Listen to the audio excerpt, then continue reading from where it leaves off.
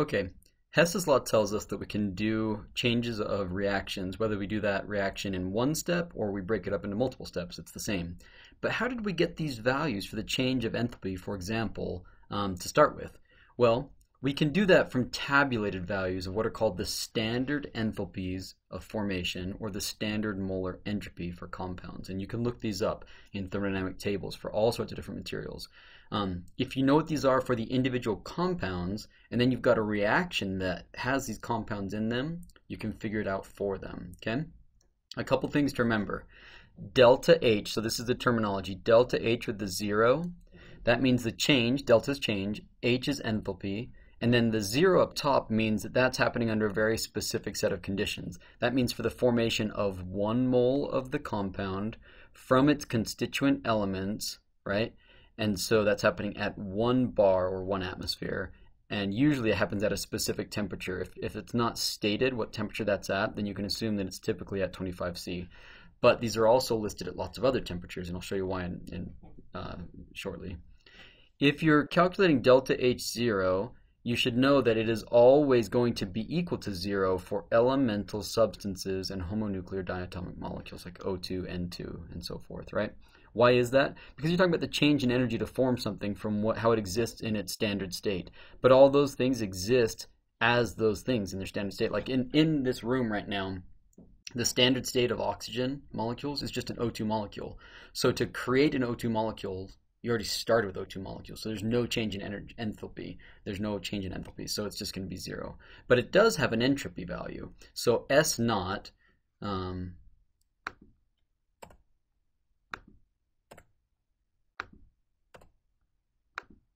but it does have an enthalpy. So S naught here, that's defined as the entropy content of 1 mole of substance. So even though oxygen exists as oxygen at room temperature, it doesn't have an enthalpy because you're not forming it from something else. It still does have an entropy, right? It has some degree of disorder.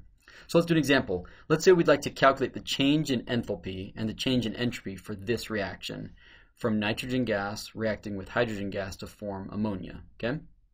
So how do we do this? Whenever you're calculating the change of a reaction, we're going to use this formula.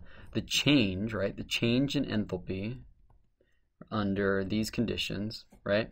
For the reaction, that's going to be equal to the sum, right? So that's the summation symbol of the products. So we're going to calculate these for the products. And then we're going to subtract from that the sum of the change in enthalpy, or the formation enthalpies of the reactants.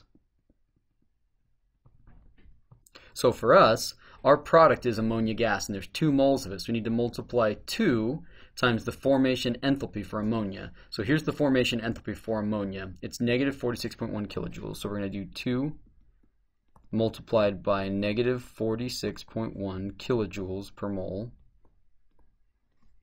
Okay?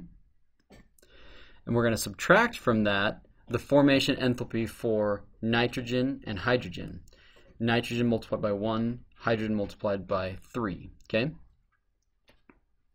Well, what is the formation of nitrogen? We just said that since nitrogen exists as a homonuclear diatomic molecule, its formation enthalpy is just 0. So it's going to be 1 times 0 plus 3 times hydrogen is the same as nitrogen, so they are both going to be equal to 0. So this whole term just goes away to 0.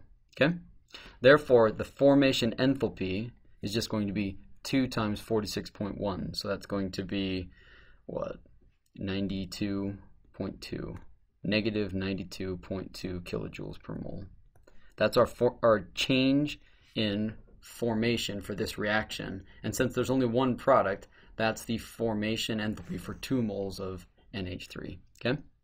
Now we can do the same thing with entropy. The change in entropy for a reaction, the change in entropy under standard state conditions is going to be equal to the summation of the entropy values of the products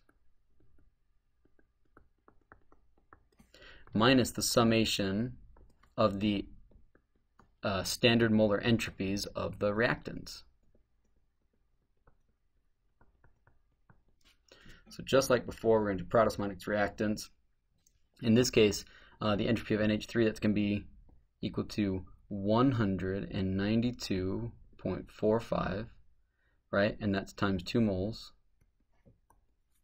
And that's going to be subtracted by 3 moles of H2, so 191.61 plus 1 times 130.68. Okay, so let's add those up.